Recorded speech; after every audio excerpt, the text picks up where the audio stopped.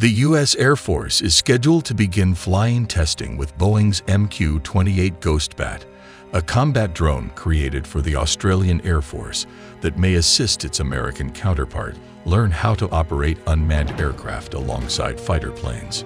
Lieutenant Gen. Clint Hinault, who directs Air Force Futures, told Breaking Defense in a September 20 interview that the military is getting ready to take delivery of a drone prototype through the Pentagon's Research and Engineering Office, also known as OSD, R&E. It could look a lot like an Australian thing, he said, alluding to the Ghostbat, which first flew in 2021 at Royal Australian Air Force Base Woomera. Pentagon spokesman Lieutenant Cedar Tim Gorman confirmed that the Research and Engineering Office is involved in development and experimentation efforts involving Ghostbat, saying that OSD, R&E continually works with the services to validate technologies that are key to advancing and fielding next-generation capabilities. He declined to disclose any specifics, save to affirm that Ghostbat is not being supported through the Rapid Defense Experimentation Reserve, RDER, an OSD, R&E led operation wherein the services propose experiments and compete for funding. Boeing deferred comment on the topic to the Air Force. In recent weeks, Air Force Secretary Frank Kendall has hinted that the Ghostbat could be a useful tool for the U.S. Air Force as it seeks to understand how semi-autonomous combat drones, what the service calls collaborative combat aircraft, could interface with the service's 5th and 6th generation fighters. Both CTA and a manned 6th generation fighter are slated to be part of the service's next-generation air dominance family of systems, and Kendall has suggested a CCA competition could begin as early as fiscal 2024.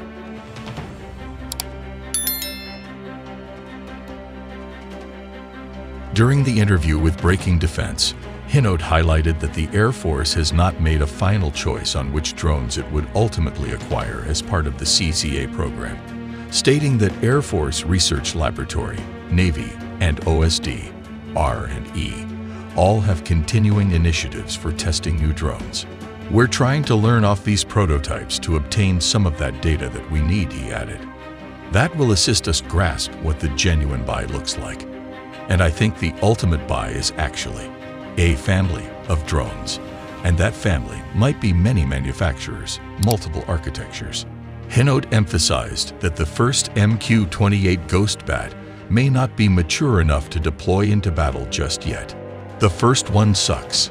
Just constantly keep it in mind.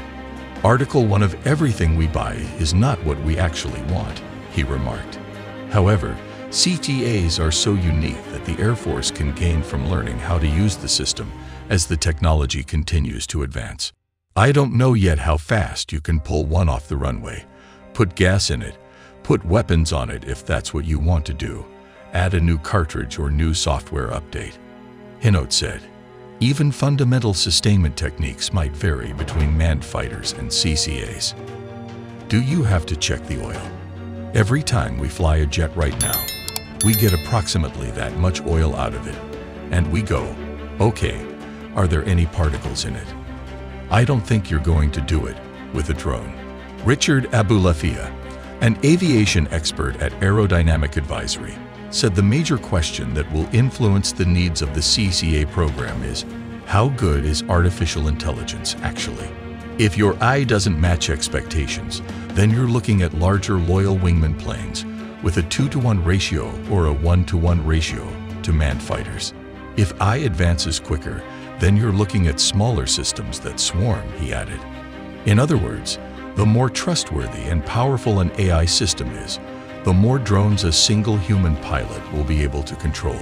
However, additional technical and operational issues exist. Abulafia noted, how will CCAs be deployed during battle? And how far may they wander from manned fighters? Will the drones have to stay inside visual ranges of manned aircraft in order to continue to transfer data back and forth utilizing covered data links? Will CTA operate within visual ranges of opposing aircraft?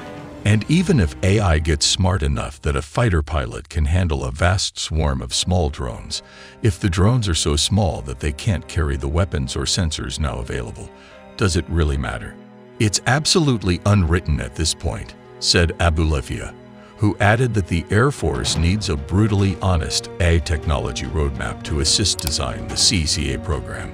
The Air Force's suddenly unexpected interest in reviewing the MQ-28 is a good news story for Boeing, given the Ghost Bat was initially a part of AFRL's Skyborg program.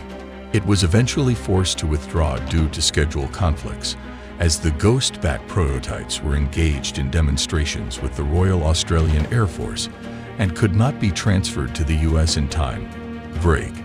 Gen. Dale White, the Air Force's program executive for fighters and advanced aircraft, said in August.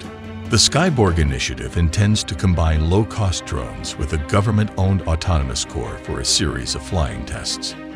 Demonstrations using General Atomics MQ-20 Avenger and Kratos UTAP-22 Mako and XQ-58A Valkyrie are continuing ongoing.